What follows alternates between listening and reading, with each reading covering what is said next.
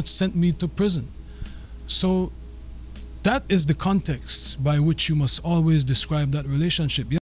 Hey, no Diddy, man, no Diddy. All right, your boy Shyne, the former Bad Boy artist, has now given an official statement. We gonna see what Shyne got to say. Make sure you like the video and subscribe. Let's get it. When I was a 18-year-old kid, you know, just wanting to do nothing other than make my mother proud and make Belize proud and do what all of us want to do, be recognized for our talent and take over the world. I was defending him, and he turned around and called witnesses to testify against me, and he contributed. He pretty much sent me to prison. So that is the context by which you must always describe that relationship. Yes, I forgave, I moved on, but let us not pretend as if I was in Miami for Thanksgiving and Christmas. Well, I and that went to a birthday with him once. I saw a birthday cake. I went again to do a charity event for impoverished youth in London. So let us not lose sight of what the cold hard facts are. This was not someone who I vacationed with and who he and I enjoyed this great intimate relationship of brotherhood. This is someone who destroyed my life and who I forgave and who I moved on, and for the better interest of Belize, because he was in a position at that time to give scholarships and to maybe invest. I would not deny attempting to bring the investment to Belize and to bring the contributions to education to Belize, but don't distort it as if, you know, he and I were bombale. This is someone that destroyed my life, but do I take any joy or any satisfaction with what he is going through? Absolutely not. I am different than maybe other people. No one needs to fail for me to succeed.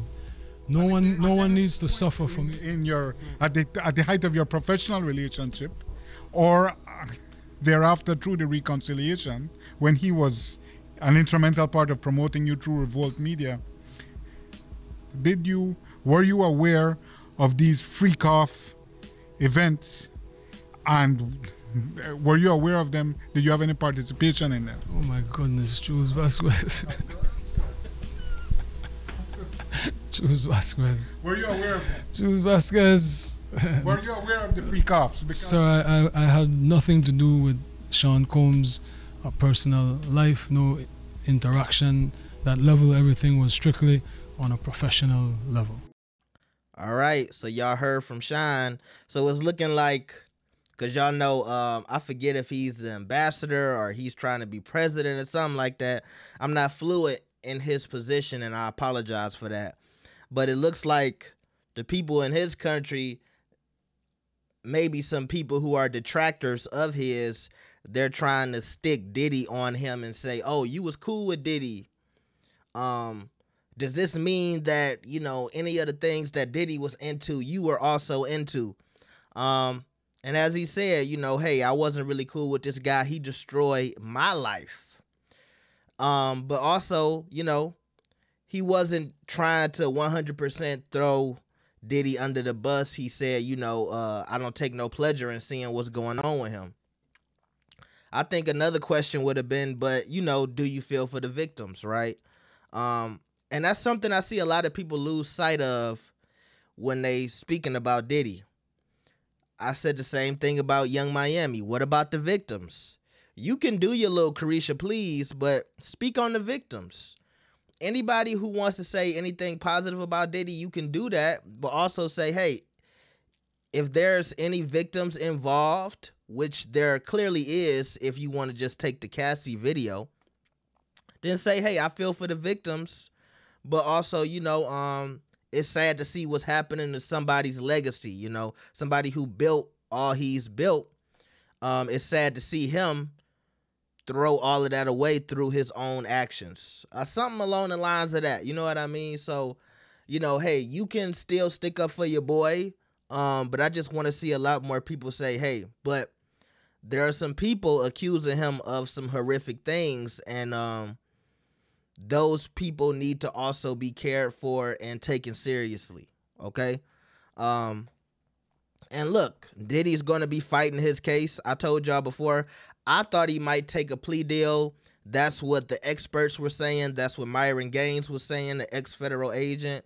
Let me turn my light on. I forgot the light wasn't on. I'm in the dark. You know, now they gonna say I'm Diddy. Hold on, nigga. Hold on. Hey, no Diddy, man. No Diddy. Okay. So I thought he was gonna take a plea deal. That's what the experts were saying, because he was looking at a lot of crazy charges in that 14-page indictment. But now it's looking like he is going to fight the case and try to take this to trial. And I think that's another reason why he might not have bail, because if he's going to be trying to fight this, they definitely don't want him out and about being able to potentially coerce witnesses, bribe people, threaten people, etc. All right.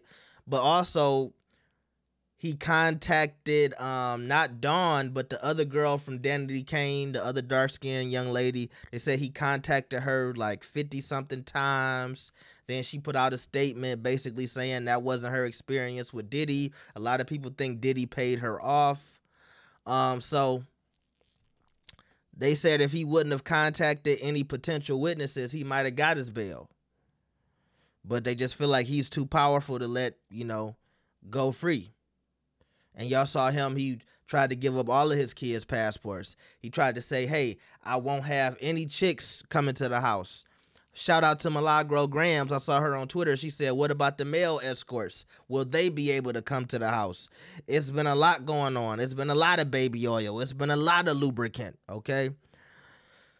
So let me know what y'all think about this. Shyne, he trying to stay out of it the best he can, but also trying to be politically correct, and it looks like he don't want to really completely throw Diddy under the bus, but I also think he's trying to show his growth and, you know, trying to show, hey, I have completely forgiven him. Because if he was to go in on Diddy, you know, people would say, oh, well, that's because he got an axe to grind against Diddy. And so maybe he's trying to show, I'm so past that, I don't even have to kick you while you down. So let me know what y'all think about this. Like the video and subscribe. I'll see y'all next time. Peace.